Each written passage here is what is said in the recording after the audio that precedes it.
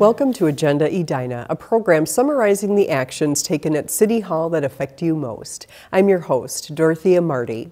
With more than 2 decades of public service experience and a passion for the community, Sharon Allison has begun her work as Edina's new City Clerk.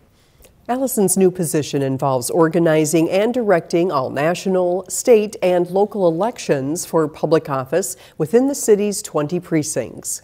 Managing the official records for the city, including the city code and city council resolutions, serving as the responsible authority for data practices requests, and managing the business licensing and permit process. Allison succeeds Deborah Mangan in the position.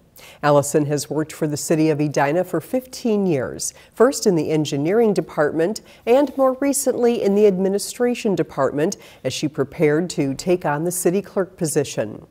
Prior to that, she worked for the City of Minneapolis in the police and public works departments for 7 years.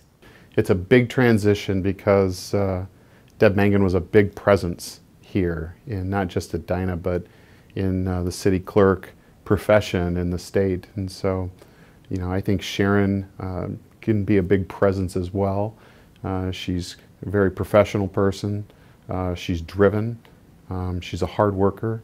And I think we're going to be well served by her. The people of Edina are going to be well served by her.